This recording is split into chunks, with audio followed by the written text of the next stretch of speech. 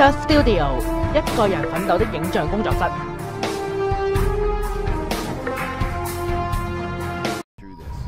這一次由黑毛駕駛，結果佢直接將車開往公路嘅廢車堆，眾人嘅怒火直瞬間爆炸，無奈裝話飛奔而出，但路還是要走，只好拋棄汽車步行前往疏散中心，穿過凡爾登絞肉機般的公路。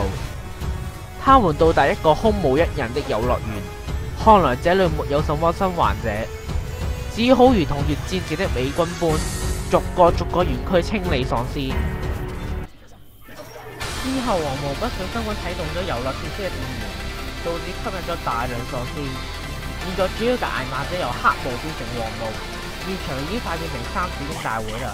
嗰種粗言穢語不絕於耳，仿佛責罵他比找到囚室之類仲會重要。直到找到安全屋，眾人嘅謾罵聲之逐漸消停下來。安全室後面直接通向另一個遊樂設施，喺嗰度猶如一戰嘅斬豪戰，成為無數喪屍嘅屠宰場。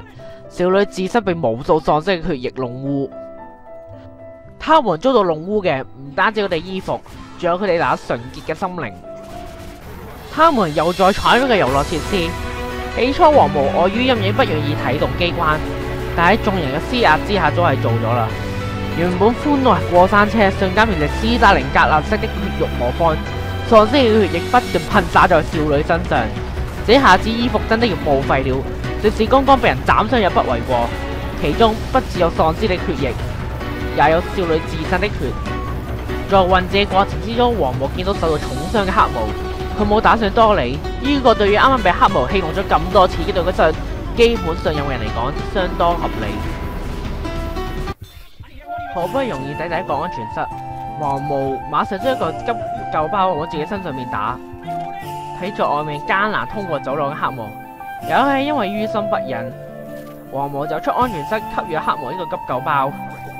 也許喺呢個時候，不拋棄不放棄呢個念頭就喺眾人嘅心中產生。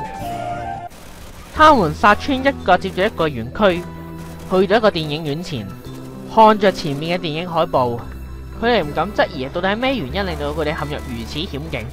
明明只係一次簽名大會，最後卻鬧得九死一生。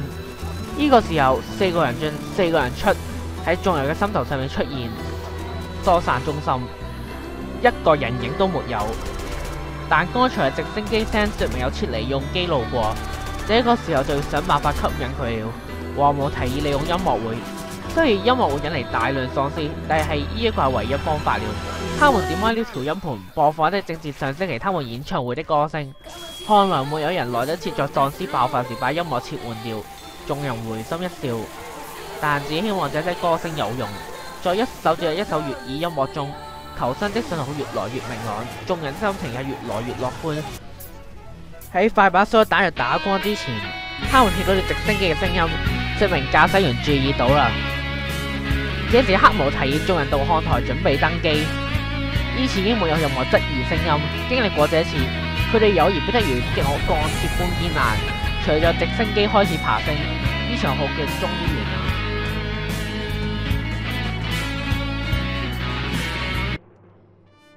感謝各位收看本期電影，創作無價，請各位訂閱、讚再走。